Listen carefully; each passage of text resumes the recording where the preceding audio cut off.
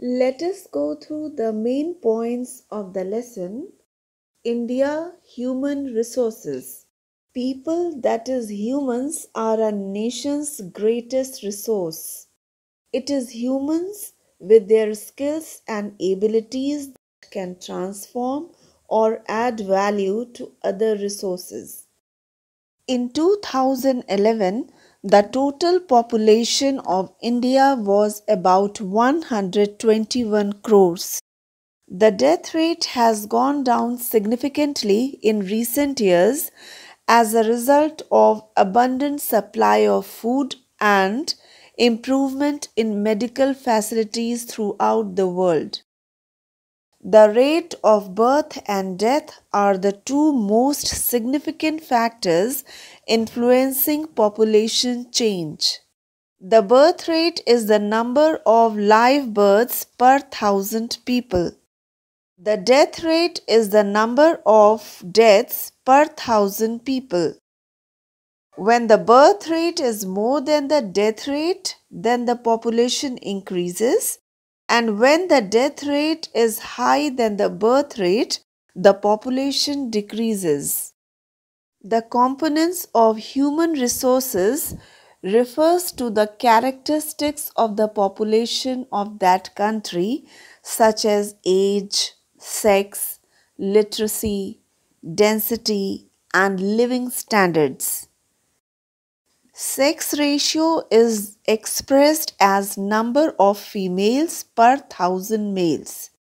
As per 2011 census, the sex ratio of India is 943.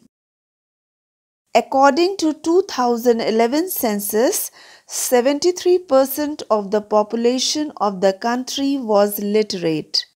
The states having the highest literacy rate in India are Kerala, Mizoram, and Goa.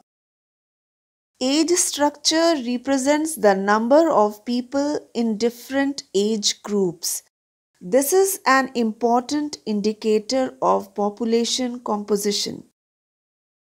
Population density is the number of people living in a unit area of the Earth's surface.